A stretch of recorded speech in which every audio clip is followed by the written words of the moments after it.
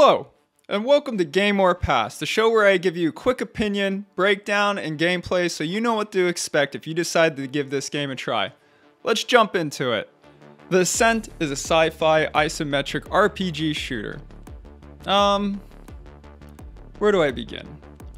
At the start, I was absolutely enamored with its opening and setting, but it quickly let me down.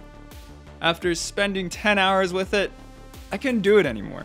It's a real shame too, because there is just so much untapped potential here.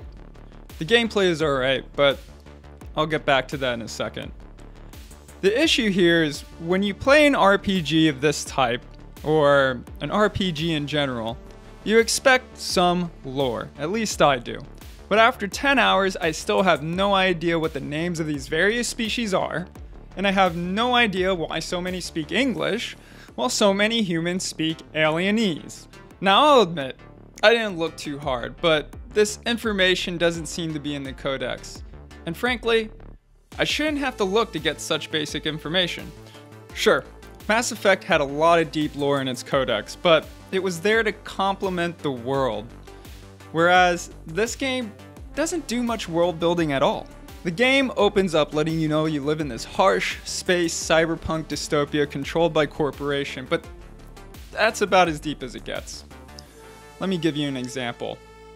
Let's look at the aliens. It feels like the aliens were inserted in situ, as if they made the game and last minute someone said, you know what this game really needs? Some aliens. As a result, the characters seem like humans that just have been reskinned.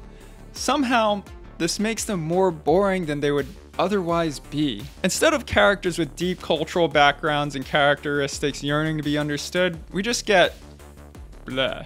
Okay, so what about the gameplay?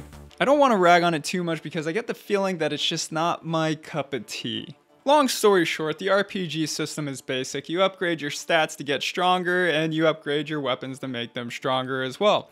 Mostly what you do is shoot things, use abilities, and leap cover to cover. Or I guess whatever your playstyle is. Don't expect magic wielders here though. I do have one major complaint. If the gameplay isn't great but everything else is on point, I tend to put it on easy, power through the story. This game isn't so easy on easy. But who cares? The world's not worth it anyways. Is there a redeemable quality to this game? Just one. The environmental design and graphics are top notch. If you have a PC that can do ray tracing, all the bells and whistles are stunning. One big caveat, the game has major performance issues here. At first the game was a stuttery mess. Halfway through the review, an update fixed the issue, but now ray tracing doesn't work. From my research, it appears to be mostly a Game Pass PC version issue. Well, if you haven't guessed already, I rate this game as a hard pass. On the banana scale, it's 1 rotten banana out of 5. That's it from me for today. If you found this useful, please hit that like and subscribe button, and I'll see you next time. Peace.